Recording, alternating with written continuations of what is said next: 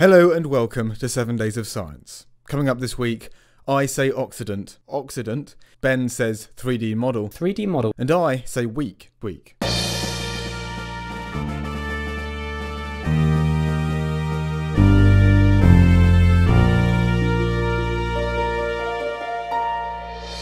Starting off the news this week, a device on NASA's Perseverance rover has successfully manufactured oxygen from the carbon dioxide from Mars's atmosphere. The device used for this is called MOXIE, and the tests ran alongside NASA's continued testing of the Ingenuity helicopter this week, as it attempted 2 more flights. MOXIE managed to produce enough oxygen for 10 minutes of breathing, but of course that isn't the only thing oxygen is used for. It's also used as the oxidant in rocket propulsion, and making oxygen on Mars will likely be a key part in getting astronauts back home from the Red Planet.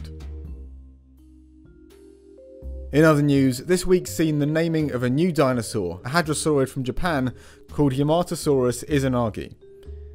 Based on some fairly limited remains, the anatomy of the bones known for this dinosaur have nevertheless allowed paleontologists to make some very interesting discoveries about this new species.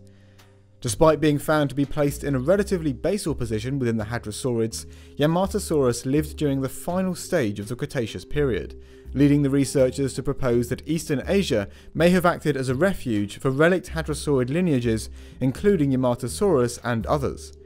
So some interesting implications for this discovery, and it's always nice to have a new hadrosaur.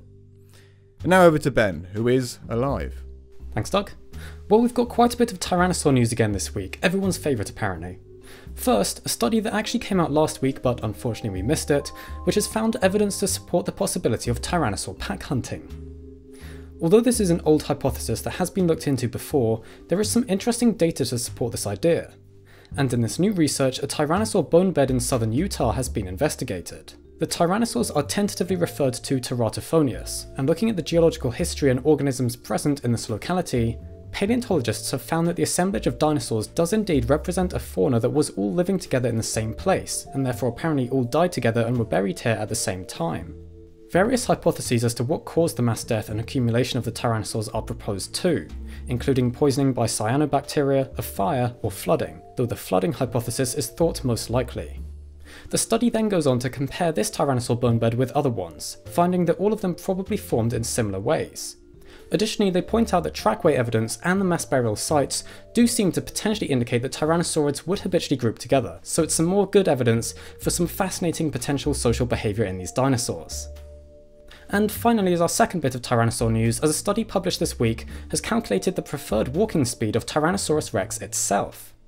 The paper explains how it's assumed that many animals will reduce the amount of energy they expend while walking by having gait kinematics that are in tune with the natural frequencies of certain body parts. Applying this to T-Rex, the researchers built a 3D model of the individual known as Trix and calculated what the frequency of the tail swing would have been.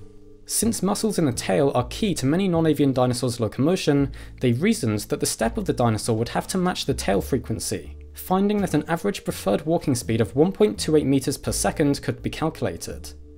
Although this is lower than earlier estimates for non-bird theropods, it does actually match quite closely with the preferred walking speeds of many living animals, seeming to indicate that this is a good estimate.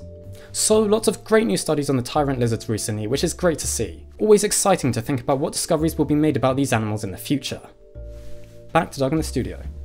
Thank you, Ben. Well, that's it from us for this week's 7 Days of Science. I do hope you enjoyed, and as always, we'll see you next week.